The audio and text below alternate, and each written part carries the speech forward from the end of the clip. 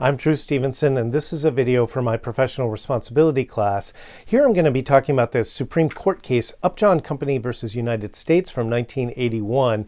This is about attorney-client privilege, specifically when an attorney is representing a corporation. There's a lot of different people, usually in big companies, that the attorney for the corporation may interact with, and some of those conversations are going to be privileged and others are not. And this was the landmark decision where the Supreme Court really set forth the elements or factors to decide whether a communication in that context will be covered by attorney-client privilege. This is a big case. It's not only in a lot of professional responsibility casebooks, it's often in evidence casebooks when an evidence course spends a day or so on attorney-client privilege. So this is actually a good case to know, not only in practice and for the MPRE, but also for the bar exam.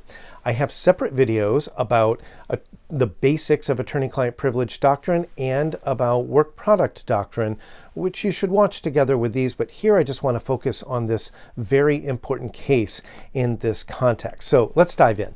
Upjohn was a large international pharmaceutical company back in that period in the 60s, 70s, and 80s. It has since merged with another big pharma company. But its board back then, at the time, learned that a manager at one of its foreign plants was accused of bribing foreign officials in exchange for business there. And they were basically anticipating a government investigation from either the Securities and Exchange Commission or the IRS, or both. There's a body of federal law that prohibits American corporation workers from bribing officials in foreign countries to get concessions or contracts, or to make it easier to export items they produce, and so forth. And this often affects what gets reported on corporate tax returns. Usually the company doesn't list bribes to foreign officials as one of their expenditures. And so not only does the Securities and Exchange Commission get involved, but often the IRS does. If you're reading the case for class, by the time it gets to the Supreme Court, the IRS is really the relevant other party or government party besides the Upjohn Corporation. Okay, so let's meet some of our characters. This is Gerard Thomas, who was general counsel for many years for Upjohn Corporation. He also had a distinguished legal career before that. When Upjohn's board learned about the problem, they asked their general counsel to do an internal audit or investigation to assess how widespread the problem was. They wanted to know, was this an isolated incident, or were they potentially going to be in a lot of trouble? Was this a widespread practice or part of the corporate culture? Actually, it was not just an isolated incident, unfortunately. So what this lawyer did is he sent confidential surveys to all the foreign and area managers asking questions about possible bribery by themselves or other managers that worked with them. And he also conducted as many of these surveys in person as he could, and he took notes regarding the respondents' answers. So this, when it comes to this survey included a clear statement that this was at the board's request. It wasn't just the lawyer doing it on his own, and it was confidential and related to the corporation's legal interest. I think the lawyer communicated pretty clearly to them that there was a pending government investigation. Once they had all the surveys done and had sort of scoped out the extent of the problem internally, Upjohn's lawyers preemptively volunteered notice to the Securities and Exchange Commission and the IRS that they had done this internal audit. They admitted that they had found some wrongdoing, which they were correcting. Now, why did they do this? Why did they even tell the government that they had looked into it themselves? Well, they wanted to show that they were making good faith efforts to stop these practices, that the board was not encouraging it in any way. They didn't want to have liability for the top managers or the board. And so they thought that it would go better with them, with the government investigators and relevant regulators, if they could show that they were also trying to be vigilant and root out the problem. So they told them that they had looked into the matter, they had found some wrongdoing, they were firing the people responsible, and so forth. So it's not that surprising that the IRS, when they heard this, wanted to see these survey responses themselves and notes themselves, and so they issued a summons for them, which means that the Upjohn would be legally obligated to turn this over. This is like doing something in pre-trial discovery, except the IRS has authority to do this at the investigatory stage before even a complaint or enforcement action has been filed in court. And Upjohn, through its lawyers, objected that the documents were protected by attorney-client privilege and work product doctrine. They argued this in the alternative, and I want to explain why.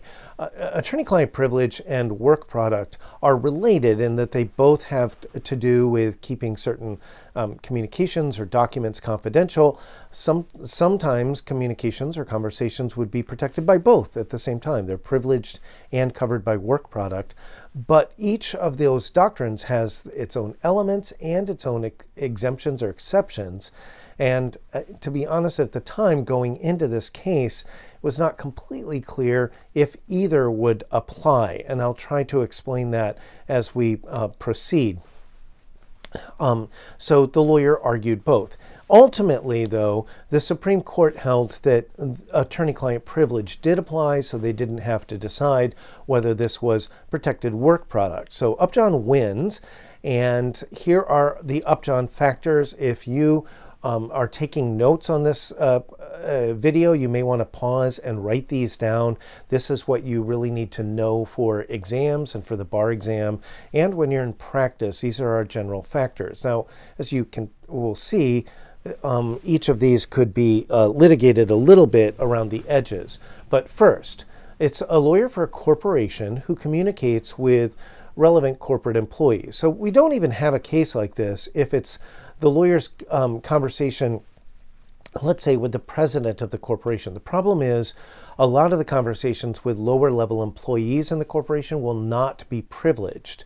And even though the lawyer is representing the corporation and they are working for the corporation, it has to be at the board's direction or behest, or the next best thing, like the CEO or president or vice president who supervises the legal work over general counsel and so on. And it has to be expressly confidential, not just accidentally confidential, but they were clearly trying to keep the conversation protected by privilege.